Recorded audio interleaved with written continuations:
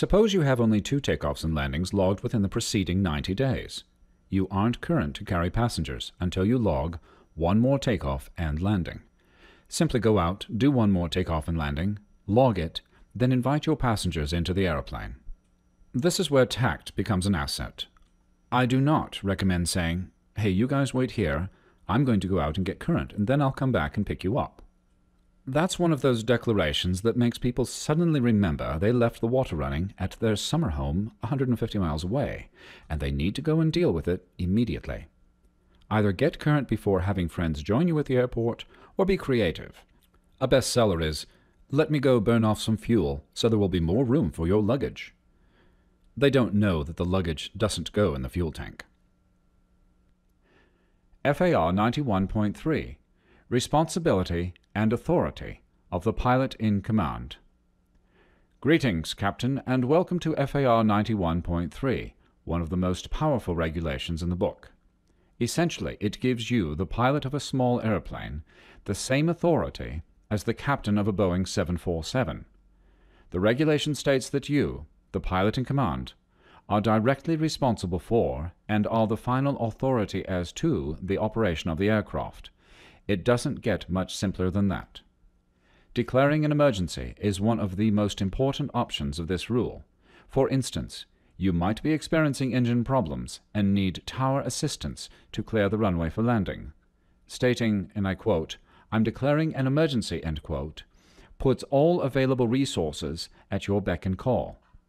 While experiencing an emergency requiring immediate action, this regulation allows you to deviate from any rule to the extent required to meet that emergency.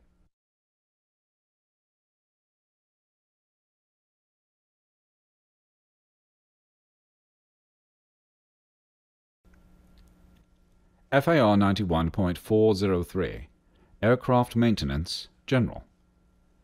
Flying an airplane is a safe activity because of the FAA's strict maintenance policy. That's why it's extremely rare for modern aircraft to suffer mechanical difficulty.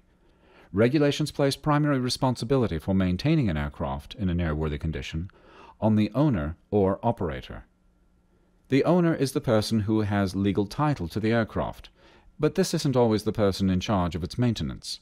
When an airplane is leased back to a flight school, the fixed-base operator is now the person legally responsible for maintaining that aircraft. FAR 6151 deals with pilot logbooks and how pilots log their flight time. Of course, flight time is important because regulations require a minimum amount of it along with certain types of it for you to meet the qualifications necessary to become a rated pilot. The prized flight time of which I'm speaking here is, of course, Pilot in Command flight time, or PIC time.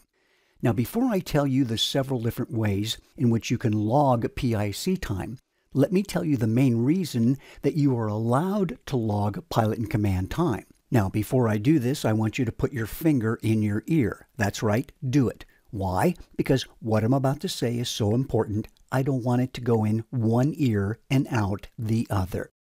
Pilot in Command time is essentially one thing and only one thing. It's credit the FAA allows you to claim for a certain type of experience you acquire in an airplane.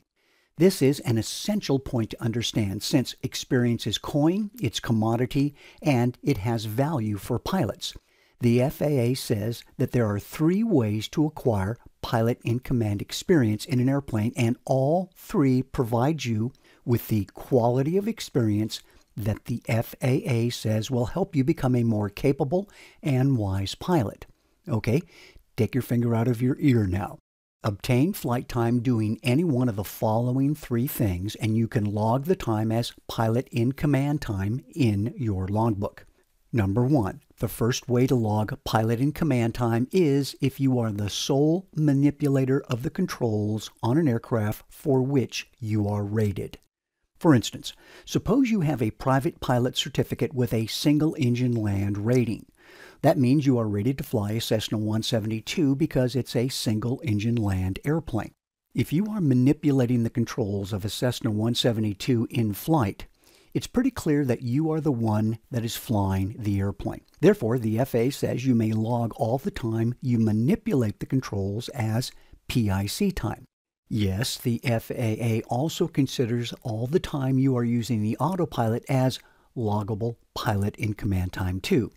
The FAA considers manipulating the autopilot as manipulating the controls, even if there is no physical contact with the controls on your part.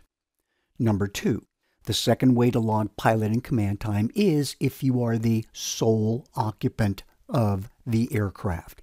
And it should also be pretty clear that if you are the only person in an airplane and that airplane is flying, then there's a good chance you are the one flying it.